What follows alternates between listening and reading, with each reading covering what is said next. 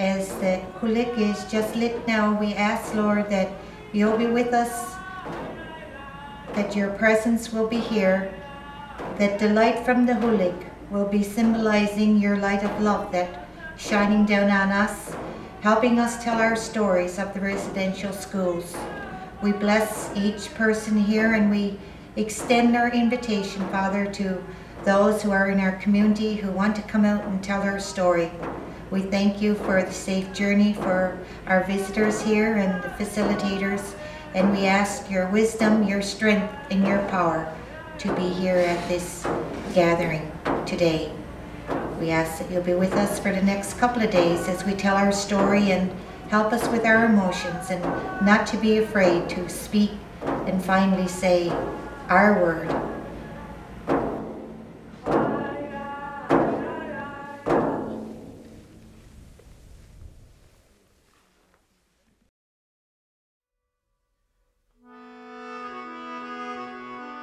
The Northwest River Boarding School was founded in 1926 by Yale University students who work with the International Grenfell Association. The International Grenfell Association was founded by Dr. Grenfell in 1910 to provide healthcare, education, religious services, and social activities in Newfoundland and Labrador. They established residential schools in 3 other communities: Muddy Bay, Cartwright, and St. Anthony. In 1949, Newfoundland and Labrador became the 10th province of Canada. 6 years later, in 1955, the new provincial government took control of education in Labrador. School attendance became compulsory. In 1957, Labrador saw a new wave of schools constructed with the funding from federal and provincial governments. The majority of Inuit students from Labrador's northern coast were sent hundreds of kilometers from their communities to attend school in Northwest River. The following stories are from just a handful of the many students who attended the Northwest River Residential School during the 1960s and 70s.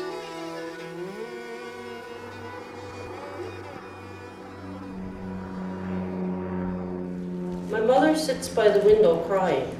Her heart is breaking. It's the same memory every fall. The plane has taken her children away, and they are gone for all winter. It's time for them to go to school. The school is 90 miles away. We will not see them again for 10 months.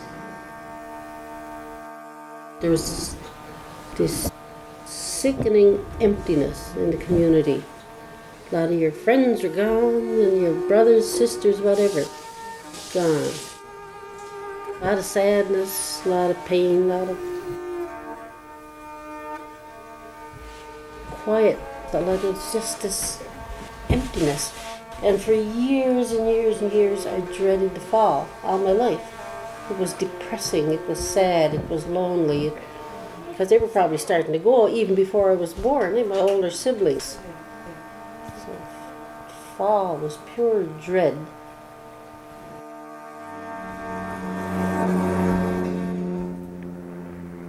In the spring, my brothers and sisters return. The plane flies overhead. My mother is running and crying. She is crippled, but she can run today. I hide behind my mother's dress. I'm shy. My brothers and sisters are strangers. Four of my sisters went and wondered what it was like out there, because like I hardly used to see them when they were in Nain, and we weren't really close. And when they came back to Nain, seemed like they were different people. Like I really didn't know them, and felt kind of they were strangers, because we really never saw each other for periods of time. I would just like to say that I'm honored to be here right in the Hulik. My aunt moved up. I remember when she used to go to school in Northwest River. When they used to come back, I used to try to follow them around all the time, helping his mom. Because they look so nice with all their nice clothes and their pretty hair, and they look so clean, and they all stuck together even when they were at home. not only north of Sugar.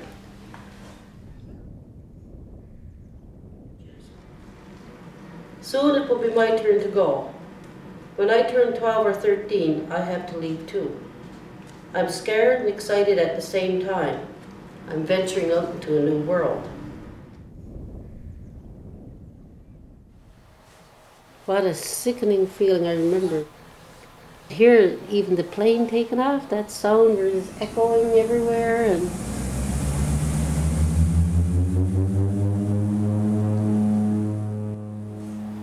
just seeing home going behind me.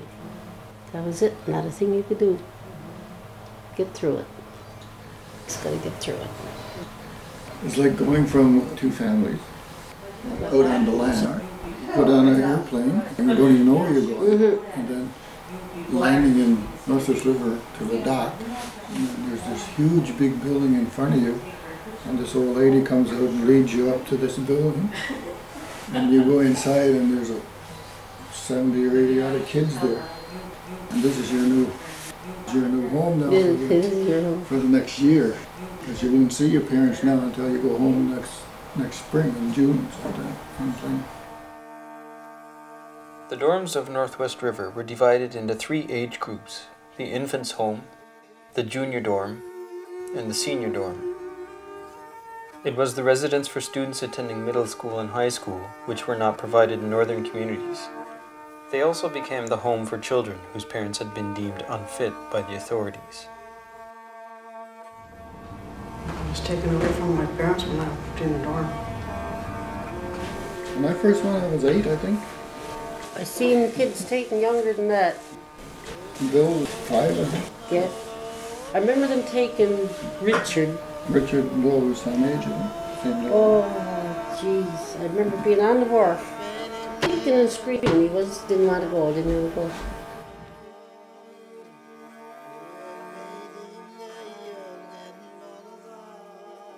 As soon as we hit the dock, when the plane landed and got off the plane, I could feel how out of place we were there. And it like hit me right hard. I said, oh my God, I didn't think it would be like this. And this when I think this when I first experienced how hurtful people could be and how much prejudice hurts.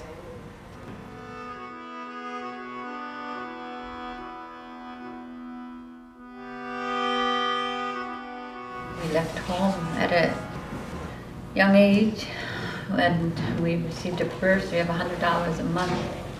And which you got $10 out of. You had to pay phone calls out if you had to call home. That had to come out of your bursary. And some were more fortunate than others. Some could receive financial assistance from home, while others couldn't. So you had to go to work at the hospital. You had to take the abuse that we received. You had to be belittled.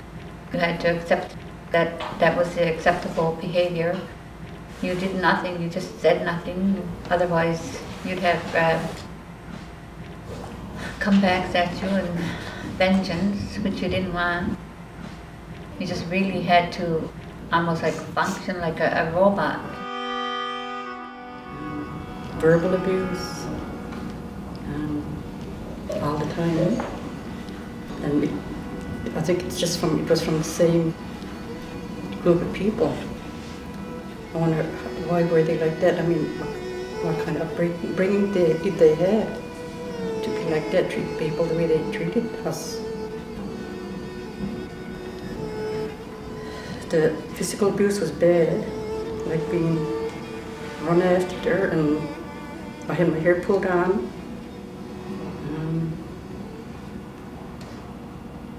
There was a little small kid trying to pee on us. One time when we were to a dance, and there was adults there looking at him, trying to do that to us.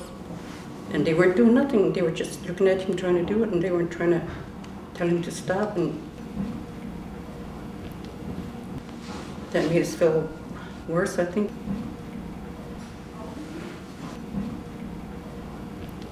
And the verbal abuse, I think, was the worst, being called Eskimos, and making fun of our language, like talking funny, like they're like making fun of our language.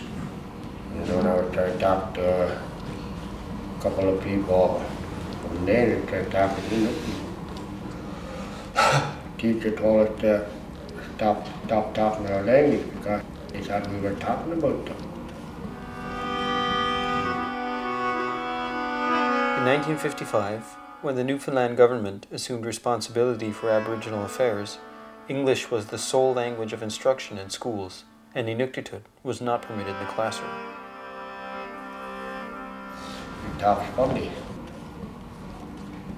Stop talking more husky, more schemo. Dirty-old down the bay, old schemo, that kind of thing. Picking arms like that, calling them Eskimos. Eating raw meat. Got so used to it, never even bothered me anymore.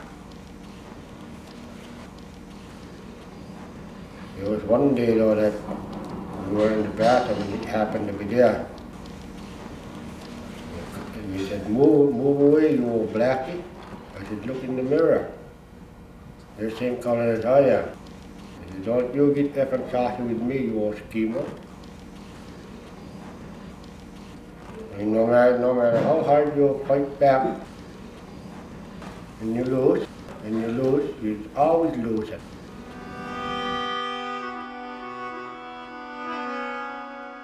I was born in Northwest.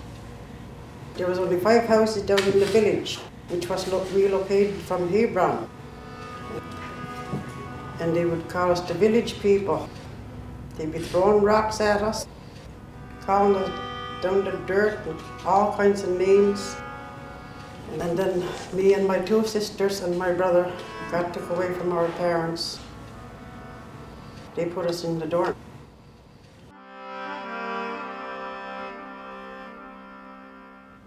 They said the worst part was in the summer when everybody went home. Because their community of 3 dorms, the infants home and the junior dorm and senior dorm, when I went, that senior dorm community was gone. So it was just them. So they felt more alone, I guess.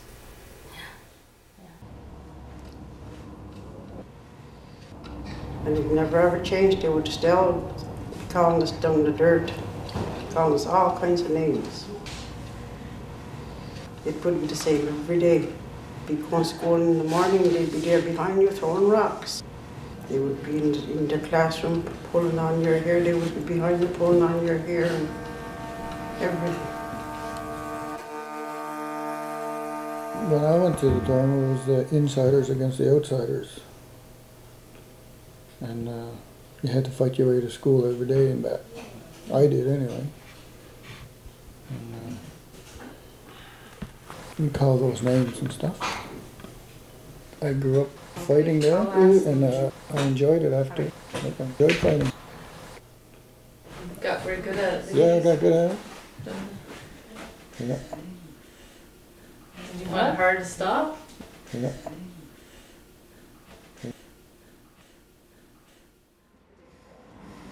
The only safe place I felt when I was in Northwest was the dorm, because once you're outside that yard, we were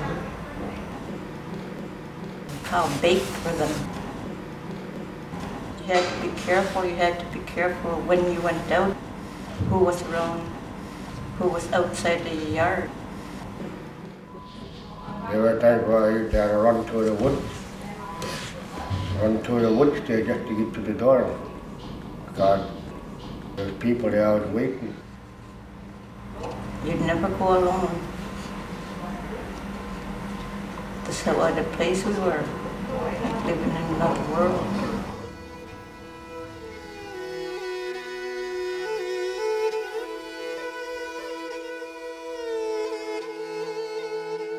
There were some people there that was like, they were nice people. I got to know them and made good friends with some of them. But the other ones, they continually harassed. There's also too, like, infighting in the dorm too, because you're from different communities, right? So you had to protect yourself there too, or your siblings. Yeah. There's a hierarchy of big boys, little boys, and then a boss in the little boys' room, you know, all that kind of thing you had to go through. For me too, it was really traumatic. Sharing a room, bathrooms with all these strangers, and being very conscious of my body, and getting all these negative comments about my body. And then the bathrooms had stalls, and you went into your bathroom, there might be somebody up looking at you, and it's sickening. You went in from a home into like a military style place. Barrack style bunking and stuff. After 2 or 3 weeks, I got homesick and started crying in the classroom. Then the teacher brought me down to the principal's office. Then what he done, God, when he slept, he told me like this. God, man.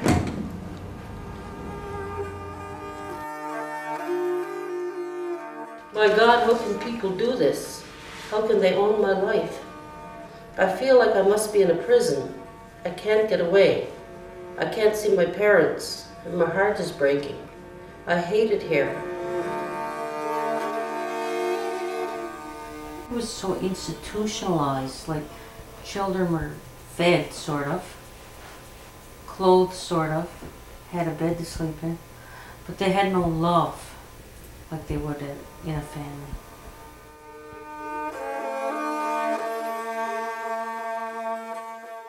Like we weren't human anymore.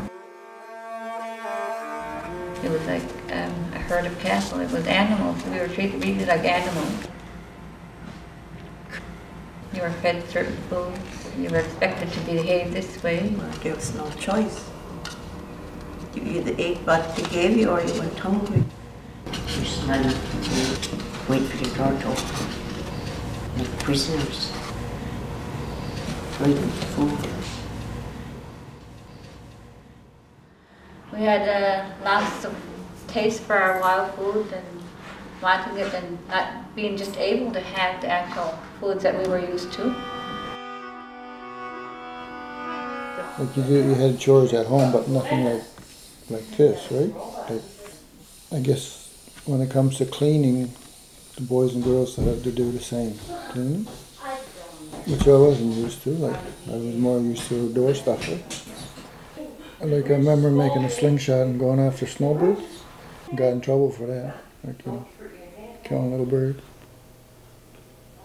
If I was home, I would probably had 22 and hunting partridges.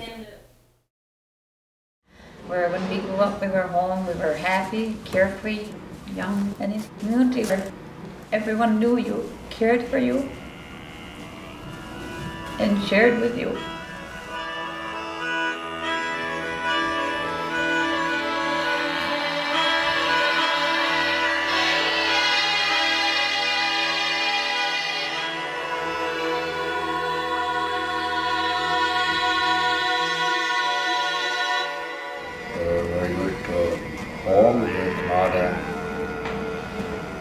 Togetherness, everybody was talking to each other, getting along with each other. Like a real family. When I talk with my friends that I had from the dorm, all we talk about is the good times. We don't talk about like losing our parenting skills. Coming back home and being caught in the hood. Because when we came back, I think a lot of us felt shame to try to go back to our traditions, follow our ways. We want to be more like, because we were made fun of so much in the dorm. We didn't want to be Inuks. We didn't want to follow our Inuk ways. We wanted to be more like them so that we could fit in because we spent more time there than we spent at home. The hardest part I found about going out to Europe.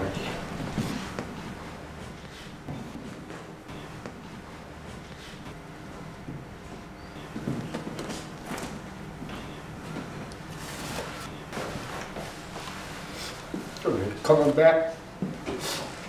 back home. It's like I didn't know my parents. Like they didn't know my mother. That we were so away from home so long. Couldn't even talk to each other like we used to. We was always talking and laughing. She used to always tell me everything, tell us everything.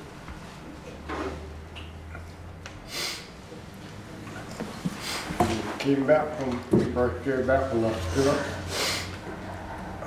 She was like a stranger.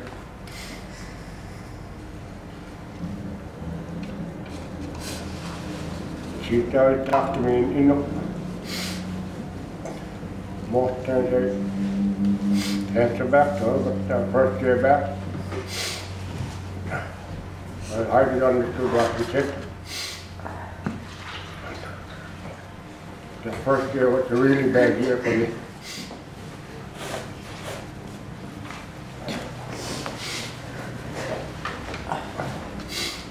It made me want to go back to Australia because I didn't know my parents and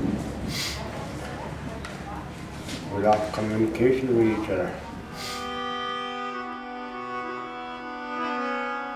I didn't like being there, but after I was there a while and go home in the summer, I kind of missed it and wanted to go back because there was a lot going on. So we lived in isolation, I guess, two families. So I don't know, it's strange. But I didn't miss living in the dorm. I was being with other people around. You were trying to readjust back to, because you're not used to being away from all the people. And if you were never taken out of your environment in the beginning, you would have never had to deal with all that. Hey, you know? Yes, so that's true. It changes. Yeah, and that says a lot because I think it really confuses an individual, especially a young person, because then they really don't know where they fit. You know, where they should have been. Lost connections everywhere. And you never really thought about what you lost, like you just accepted it. That's all I can compare to really to the relocation of Hebron. In 1959, in an era of government centralization, the Hebroni Mute were not given a choice, but informed that they would be relocated to the more southern communities of Nain, Hopedale, Makhovik, and Northwest River. They were taken from their home, forced to be relocated in communities that they were unaware of. They didn't know the hunting grounds, they didn't know the traditions and values of the communities that were already established. We were forced to go to residential schools and accept the behavior and the treatment that we had and just go on. We had to do it. You know, when you take a kid and put them in residential school, I mean, that's relocating that person, not just to, and it's not giving them the option to, I suppose it is, to live there all their lives. It's not about that. Hey, it's not about settling them. It's just relocating them back, relocating them again, relocating them back. It's just chaos, say. I left September. The first 3 or 4 months, all I wanted to do was come home. In November, was the worst part again. In school, about 10, 11 o'clock that morning, the principal called me down.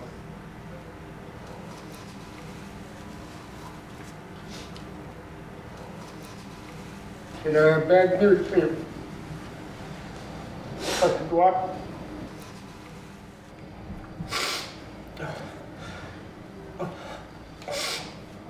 Your father died this morning. I just stood there looking at him, didn't know what to do.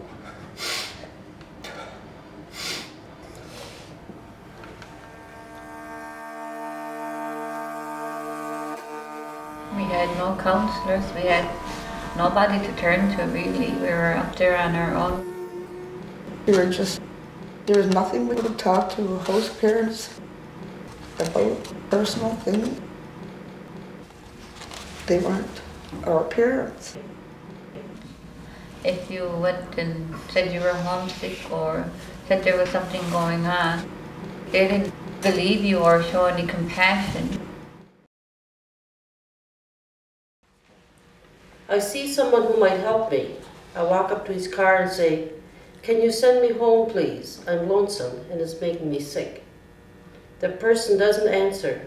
He just looks at me and drives away, leaving me crying, standing in a cloud of dust. The next thing I know, I'm being told I'm a troublemaker. The principal of our school has been advised that I want to go home.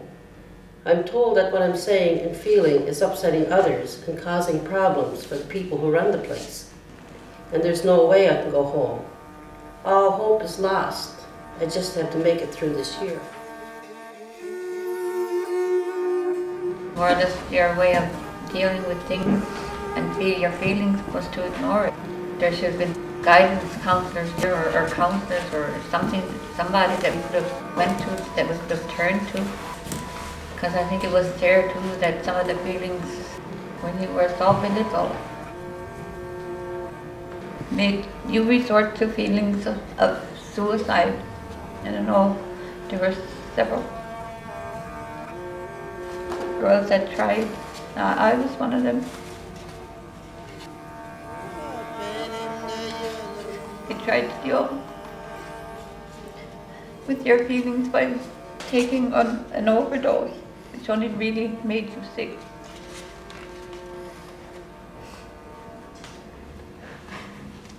One of our friends tried to commit suicide. She took an overdose and we found her in the bathtub full of water. But the house parents never ever knew about it. We just stayed up with her all night, forcing her to throw up. We thought she was going to die, but she didn't even know we were there. She didn't know where she was. It's so apparent now that our children age, there's a high rate within here and within our community. All the communities actually on the coast.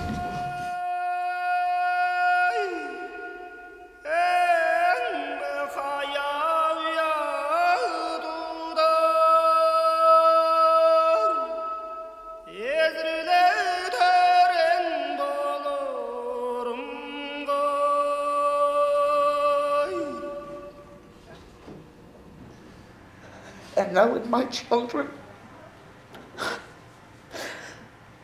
they ask Mom, how come we don't know? My daughters are all grown, they're past 20. How come we don't know how to make bread? How come we can't do the things you do? How come she didn't talk innovative to us? And I honestly know to this day that some of the reasons why I went wrong, because I had behavior and character and attitudes were acceptable. It's how I had to function, and it's how I expected my children to function. I don't think any of us had any real opportunities to deal with all what we lost and all what made us ashamed to be folks. But things like this, I think, is, even though we're this old now, and we can't go back and teach our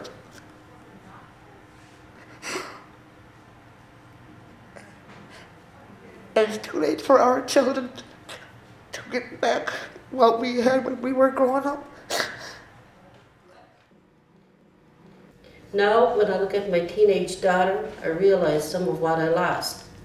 How do I be a mother to her? I wasn't with my mother when I was her age, and my heart breaks. And it was still happening. There's still residential schools. Now, there would be no way in hell that my children would go.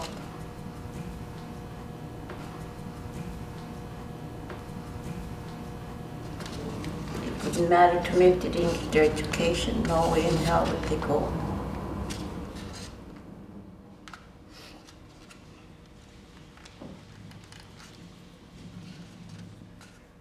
Still have nightmares. I mean, I still have dreams of going back to that school, the dorm.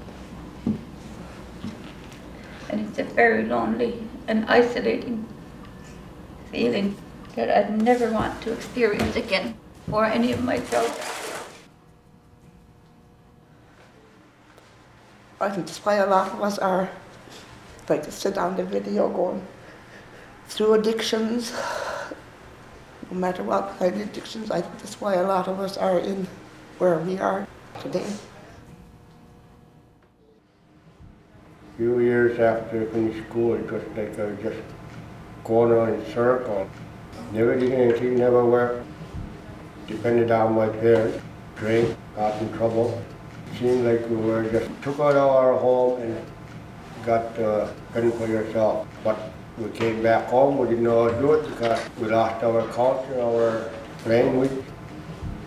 Didn't know what to do. We lost faith in ourselves, resilience and determination. Seemed like we lost hope. I was struck by the amount of loss. There's a lot of loss, and it was deep inside our spirit. Because if you're put down for who you are, that has a major impact on your life and your self-esteem. On June 11th, the Prime Minister offered an apology to survivors of Indian residential schools, but we weren't included in the apology. Actually, we were excluded. And he really used the words, with the exclusion of. And he said Newfoundland, Labrador, New Brunswick, and Prince Edward Island. Mr. Speaker, I stand before you today to offer an apology to former students of Indian residential schools. The treatment of children in Indian residential schools is a sad chapter in our history. 132 federally supported schools were located in every province and territory except Newfoundland, New Brunswick, and Prince Edward Island. Were operated as joint ventures with Anglican, Catholic, Presbyterian, and United Churches. So we were excluded in the apology. Could I speak to that, Shirley? You can. And when the apology came on and he said, with the exclusion of Newfoundland, all provinces in Canada have residential schools, with the exclusion of Newfoundland, Labrador, PEI, and New Brunswick, it was just like someone stabbed you with a knife or something and ripped it out. I was glad that other people got an apology. Where was ours? Was what I felt. I felt the same way. About where is our apology? I thought that whether or not we were run by the missions or the federal government, the churches, whoever ran it makes no difference. Those schools, no matter who ran them, the survivors are here today, and the apology was today. And we are Canadian citizens, along with the rest of Canada. That's how I felt. That at least we could be acknowledged. Yeah. At least we could be acknowledged. The Government of Canada built an educational system in which very young children were often forcibly removed from their homes, often taken far from their communities. Many were inadequately fed, clothed, and housed. All were deprived of the care and nurturing of their parents, grandparents, and communities. First Nations, Inuit, and Métis languages and cultural practices were prohibited in these schools. Therefore, on behalf of the Government of Canada and all Canadians, I stand before you in this chamber so vital, so central to our existence as a country, to apologize to Aboriginal peoples for the role the Government of Canada played in the Indian residential schools system. To the approximately 80,000 living former students and all family members and communities, the Government of Canada now recognizes that it was wrong to forcibly remove children from their homes, and we apologize for having done this. We now recognize that it was wrong to separate children from rich and vibrant cultures and traditions, that it created a void in many lives and communities, and we apologize for having done this. We now recognize that in separating children from their families, we undermine the ability of many to adequately parent their own children and sow the seeds for generations to follow. And we apologize for having done this. We now recognize that far too often, these institutions gave rise to abuse or neglect and were inadequately controlled. And we apologize for failing to protect you. Not only did you suffer these abuses as children, but as you became parents, you were powerless to protect your own children from suffering the same experience. And for this, we are sorry. Le fardeau de cette expérience. The burden of this experience has been on your shoulders for far too long. The burden of this experience is properly ours as a government and as a country. There is no place in Canada for the attitudes that inspired the Indian residential school system to ever prevail again. You have been working on recovering from this experience for a long time. And in a very real sense, we are now joining you on this journey. The Government of Canada sincerely apologizes and asks the forgiveness of the Aboriginal peoples of this country for failing them so profoundly. I don't know who should apologize to the kids I'm close to and through all those bad experiences. I don't know who should apologize, but someone shouldn't. We'll probably feel better hearing it from, I don't know who. There should be an apology for what they put us through all those years. I wish the older ones, like our parents and grandparents, because they have stories too, and it's intergenerational, and we were affected and our kids are affected too.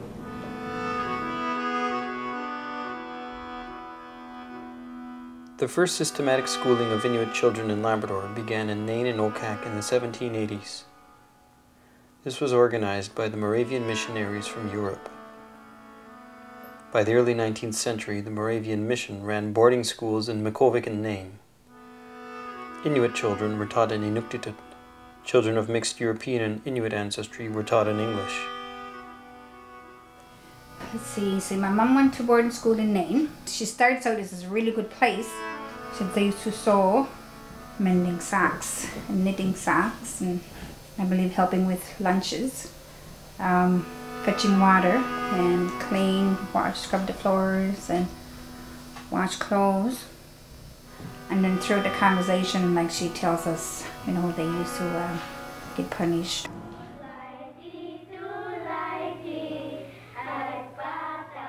I know some people have resented that these kids are made to work, but I can only say the results of it are remarkable, because those kids, as they became mothers and taken care of a home, can show the difference as compared to ones that did not go through that training.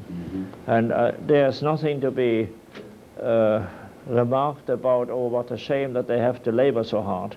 It does a person good when they're young to labor and learn, you know. But I think they all loved their school. I don't think there's one that has resented it. Mm-hmm.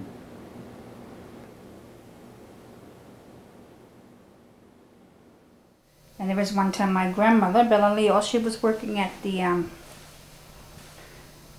boarding school too, and she was the house parent. Her parents were in Hamashuk, and they'd try to come and visit her because my great-grandparents came to get some food to bring back to our fishing place, Hamashuk. Katie Hedges was already gone home when she used to go home, and they were locked in the dorm. Or the door was locked from the outside, so they couldn't visit. They just spoke by the window because they were locked in. So it's about time that we told our stories and let everybody know that we went through this similar things that the First Nations people went through, and the other Inuit too.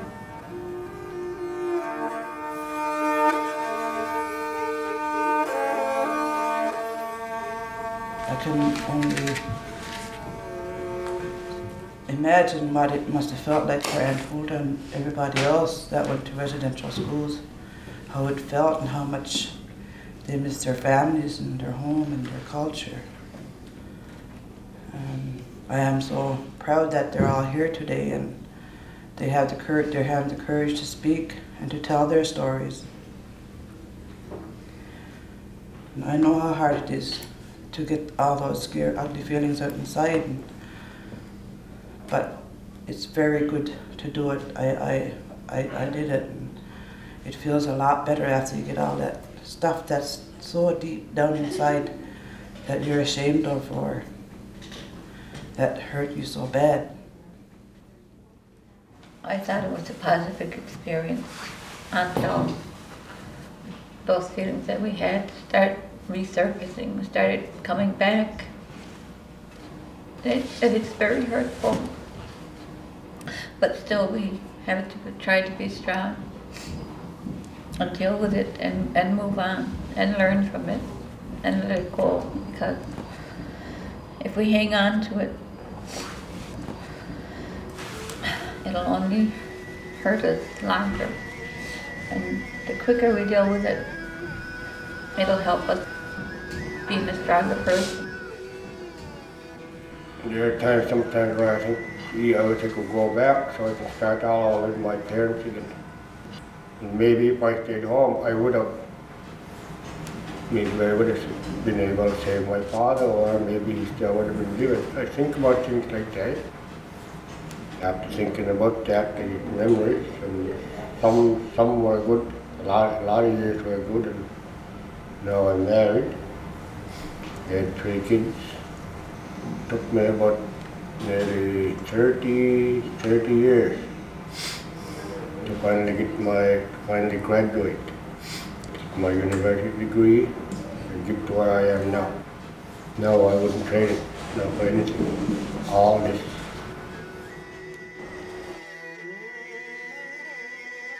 Higher level of education, good problem-solving skills, develop more friendships, like lifetime. We were able to learn to be away from our community, and therefore we were more able to succeed in things. And if you look back at it now in the community, we're the ones that are working and have the good paying jobs.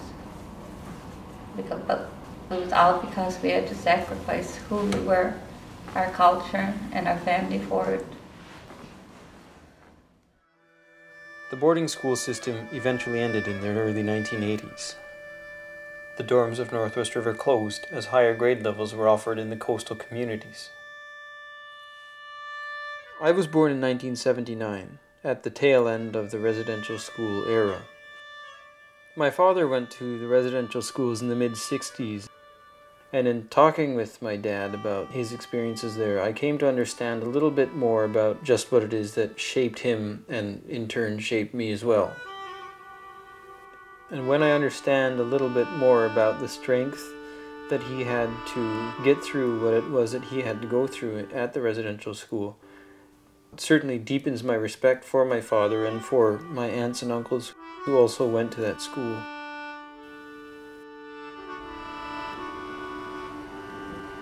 I get a lot of strength from some of my beliefs. And just as I believe that there's an inner child who was hurt in me, I also believe that there's an inner elder.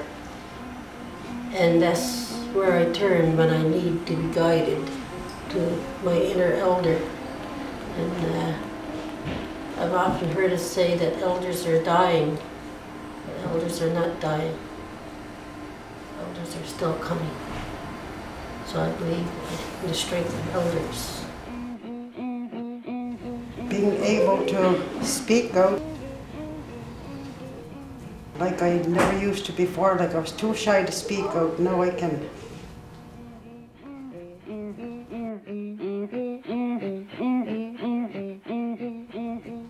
To be with the children more and show the youth that they have the courage to do things too in the community.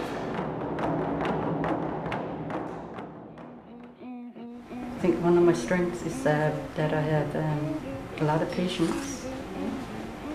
I think that's from having to bring up my family on my own.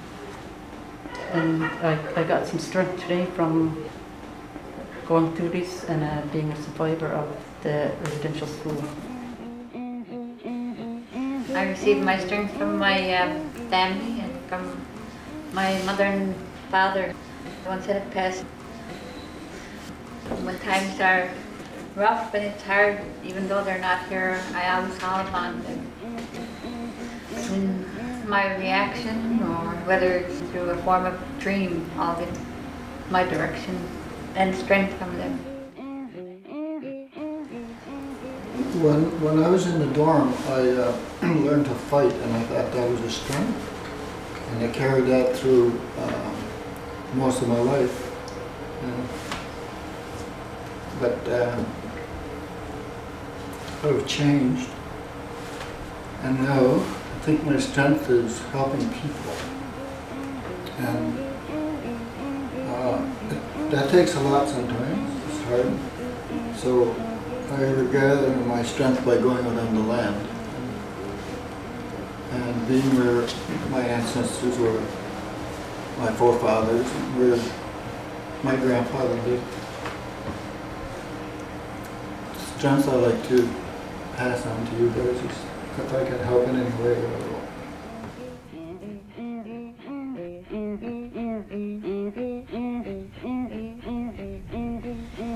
I find my strength from the land, the water, the sky and the sea, Mother Nature.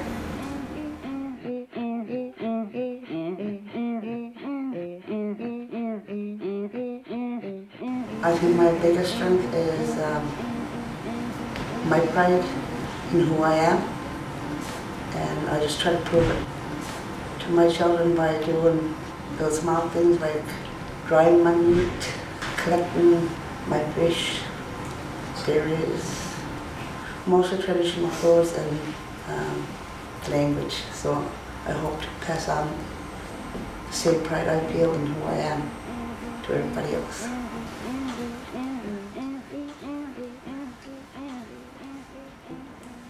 I think what my strength is, what I am, I'm a Inuk, and no one can take that away from me. And I just want to give you the extra strength of your identity, I guess. My strength, being on the land, knowing who I am, and being able to pass on the knowledge that I collected during the years, and passing it on to my children, my family, friends.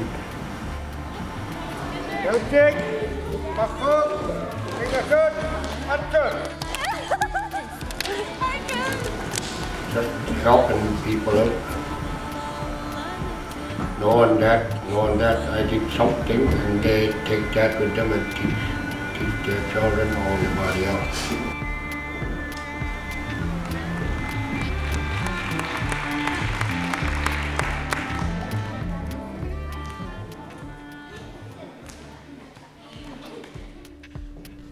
I think it's good that some of us are getting to that point and realizing that, and recognize that this happened, and what can we do to help us move on, or make ourselves better for our children, for the future generations. And I think this is a good start here, today.